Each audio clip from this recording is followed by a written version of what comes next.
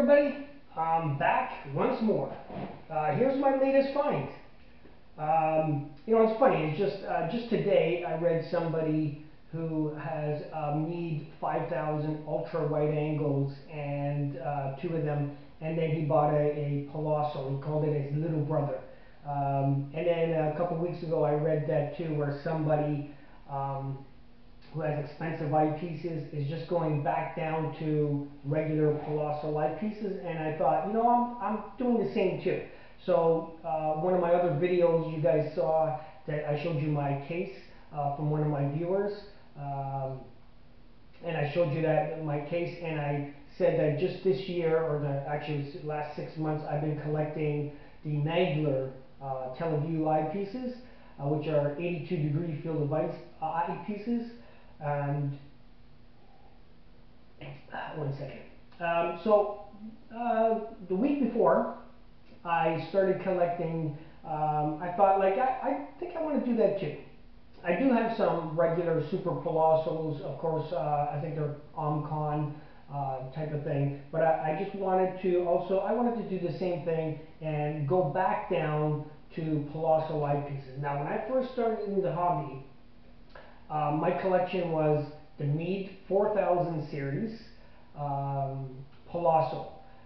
So I got a couple of those, and then eventually when I saw the Meade's 4000 series, the Japan-made volcano type, which were 5-element Plossls, I actually started collecting the whole line. For some reason, I like to collect the whole line if I can. And I really like those. I think those were one of the top of the lines. It's too bad I sold them off probably several years back, because usually what happens is you sell out your lower eyepieces and you get something more expensive, more better, something that has a bigger field of view type of thing, which is kind of normal. But I just decided, since I'm starting to collect the televue line, I just want the televue Plossl set. I have almost all of them now. So one weekend, and then this video, I'm gonna give a shout out to a couple people. One person actually told me they don't want me to say their name on the internet or on the YouTube channel. So I said, okay, if that's your wishes, I won't name his name. But so I was on either Canada-wide Astro Buy and Sell. I'm one of the longest standing members. If you look at my name and then look at my history, it says before 2001, and of course it goes by order. Like number 1 is the first member, 2, 3. I can't remember exactly what number I'm on, maybe 13 or 16th member. So I'm one of the longest standing members. Before 2001, it says. So anyway, I'm on there all the time, and if you guys, especially if you guys are Canadian, and you guys should be on Canada-wide Astro Buy and Sell. Of course, it's an Astro site. It has about 10 to 12 dealers in Canada. So if instead of buying from those big box stores or the internet stores where type of thing, there's again 10 to 12 dealers in Canada that has their banner. You can always go on their website if you're looking for Astro gear, but also it's mainly for a lot of us people that's been in the hobby to sell our used equipment, buy and trade, sell, that type of thing. So if you're in Canada, you should be on it anyway. You don't have to deal with international shipping or even cross-border shipping, because sometimes there's taxes, duties, custom, brokerage charges, and sometimes that adds up. And as well, I've been a member of other American sites, no longer am. I would say probably 90% of those two big ones down in the USA, 90% of every ad that you see says US only. That means they will not ship to anybody, not even in Canada, Mexico, internationally. They don't want to deal with the cross-border, the exchange, the customs duties, more chances of it getting lost, I don't know, that type of thing. So I've been on those for years, and I'm no longer. I'm just on Canada-wide, and I Sometimes we'll do Let Go, which is a new site, and TGG. I usually just say TG for short, so if you hear me say that, that's what I mean. I don't want you to think I'm stuttering. Anyway, so just last week, I saw, first was Roy. Roy from Edmonton, thumbs up, thank you. He was selling two of them. I believe was the 15 and the 11 Plossl from Televue. So I bought that off him, and I mean, it was 60 bucks each, which is a great price. These here, the Televue Plossls, they're about 150 bucks before tax. Now, some people might say, is the Plossl eyepieces made by Televue any different than a standard Plossl or super Plossl made by every other company? It's really preference. I think what you're paying for, why you can buy one of those for 40 to 50 bucks maximum, a generic one maybe slightly less. Why is the Televue 3-4 times the expensive? Well, Televue is basically the best line there is, best name brand, and it's basically you're paying for R&D and quality control. They will not sell anything that's not 100% perfect. So when you get Televue, you're getting the best kind of eyepieces.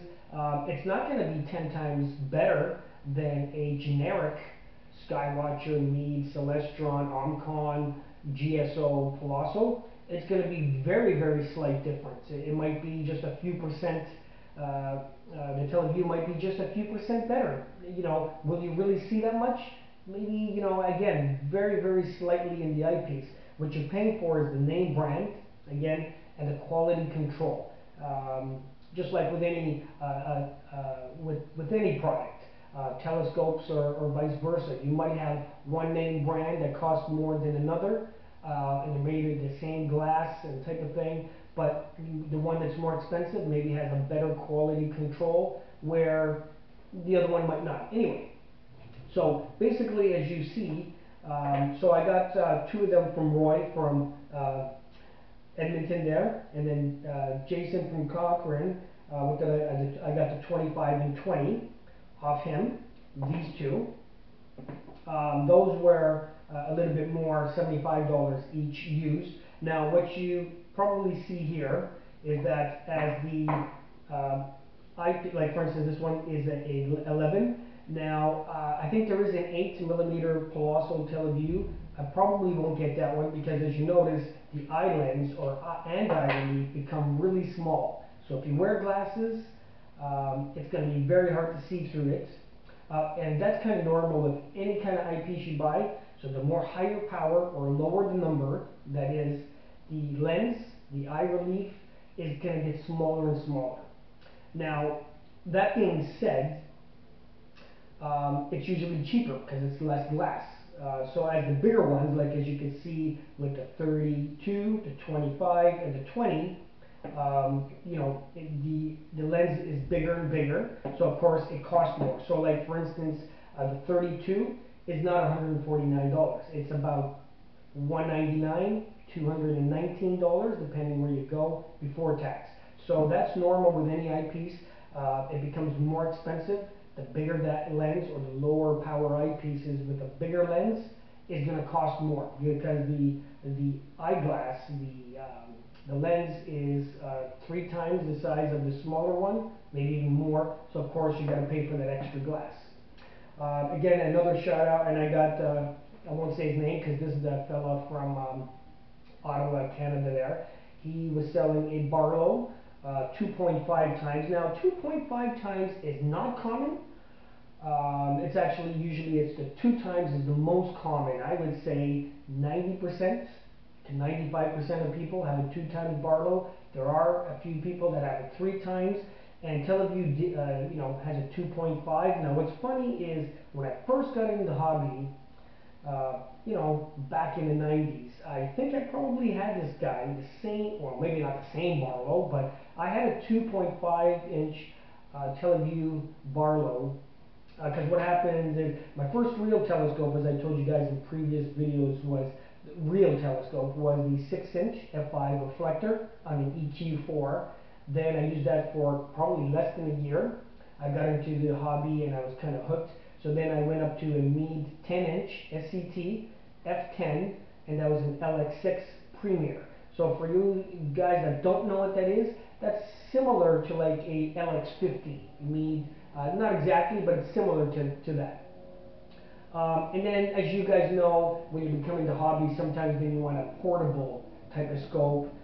So I back then got a Vista, which was made by Sky Instruments in BC, and they made a line called a Vista, and it was an 80 millimeter small refractor f5, and I used a this Barlow 2.5 times with like I remember one time looking at Jupiter, because anytime you have, I mean, I try not to use Barlows if I can with my longer focal length scopes. However, if you have a short focal length rich field telescope, they're also called, because the focal length is so small, to achieve those high powers, and again, remember, if you're using something like a 6 millimeter eyepiece, 8 millimeter, 5 millimeter, most of them, the lens is very tiny, except for the very expensive models. So most times with that, those type of scopes, you have to use a Barlow. So anyway, so remember back then I was using a 6.7 Meade ultra wide angle 6.7, and that was the Japan made ones, which was 84-degree field of view with this on Jupiter, and it was a really nice view. Um, Anyway, and then Dennis, I found, thank you Dennis, from Edmonton again, the 32 millimeter televue Plossl. I believe I paid $100 for it, 120 shipped. But anyway, so that's a pretty good price again. So basically, I got my newest find, which is the televue Plossl series. I just have everything but the one. I probably won't get that one because again, I'll probably just use this Barlow with these eyepieces if I need. So there you go. Here's the televue series Plossl are very good quality. If you're looking for Plossl, they are a lot more expensive than the regular Plossls that you'll find out of other companies. What you're paying for is quality and you know the name. So that's basically it. If you guys want to try the best type of quality Plossl, if not, for almost the same money, you can get into other eyepieces that are have a field of view of twice the size. This field of view here is 50-degree field of view. So that means when you're looking through it, you're seeing 50 degrees of space through the eyepieces. As I just said, some of my Meade ultra wide, you're seeing 84. televue also has a line called Ethos that gives you a 100-degree field of view. So that's huge. Once you start observing through eyepieces that is a wide field, you'll probably never go down to a 50-degree field of view or 40, anything like that. It's almost like a spacewalk. You just see so much more space. Your object will be in that field of view a lot longer before you have to track it if you don't have a tracking type of telescope. So, but sometimes the simplicity of having, just a regular Plossl or a lower quality eyepiece, sometimes it's just better. Simple sometimes is better. But anyway, that's what the televue line is. That's my newest find, and I'll see you next time. Cheers.